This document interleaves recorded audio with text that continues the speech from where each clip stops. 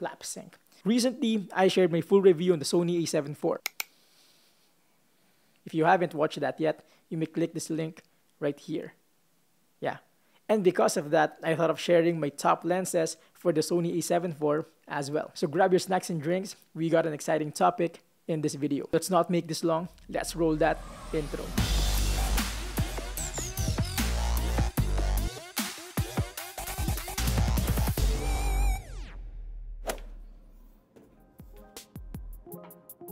Before anything else, I'd like to officially welcome you to my channel. Thank you for making it past the intro. If you're into cameras, gadgets, technologies, all that good stuff, please do subscribe and hit that bell if you haven't yet. In that case, you won't miss out on anything from this channel. Having that out of the way, let's dive right into the topic.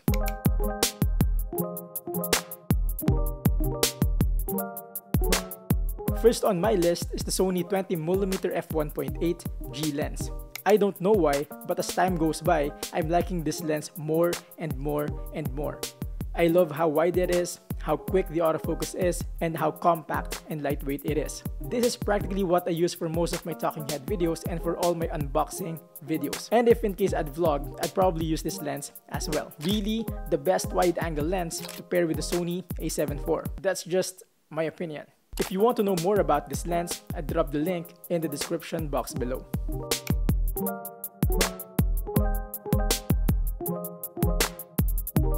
Next one is the Sony 50mm f1.2 G Master lens. I use this mainly for portraits and product shoots.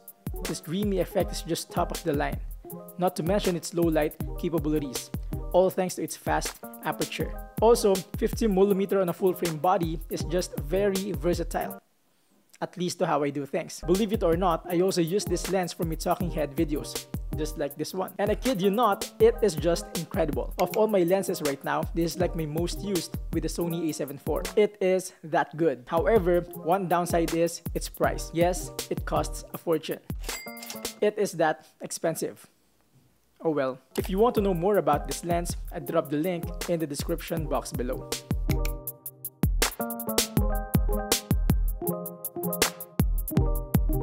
Speaking of flexibility, of course, it has to be a zoom lens. Do you agree? And it's none other than the Sigma 24-70mm f2.8 DGDN art lens. Yes, I know there are other qualified zoom lenses out there like the Tamron G2, the Sigma Contemporary lens, and the new Samyang. However, this lens right here is, in my opinion, the best among the rest. Mainly because of the extra 4mm in wide. I tell you now, it is useful beyond measure. Not forgetting the fact that it has the performance and the image sharpness of a prime lens. Yes folks, it is that excellent. As a matter of fact, if you're looking for a starting lens to pair with your Sony A7 IV, this is practically it. Like for real. If you want to know more about this lens, I drop the link in the description box below.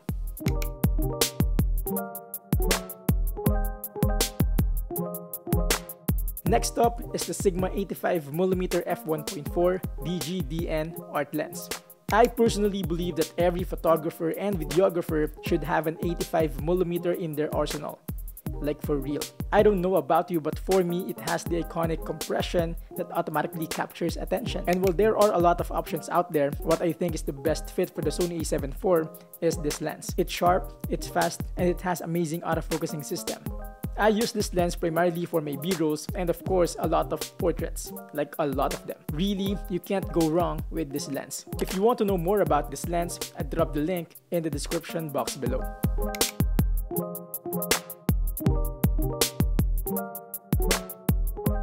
Lastly is the Sony 90mm f2.8 G Macro OSS. This is last for a good number of reasons.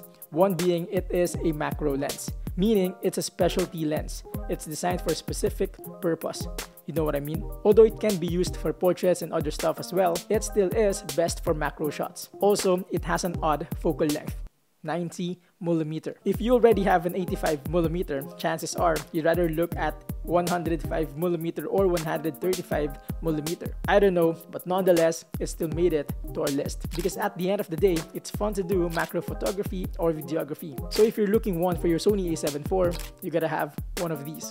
It has reliable autofocus, it's lightweight, and it's sharp, like extremely sharp. As a matter of fact, it could be the sharpest lens in the list. And it has OSS, the optical steady shot. So imagine OSS plus active mode stabilization, you're like what? A walking gimbal already. If you want to know more about this lens, I drop the link in the description box below.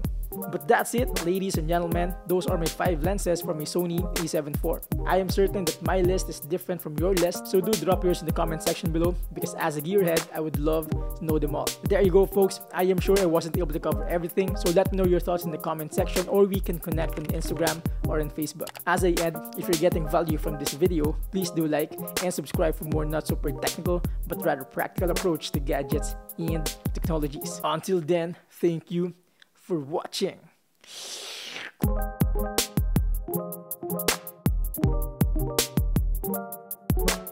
And because of that, I thought of sharing my top lenses. Next up is the Sony.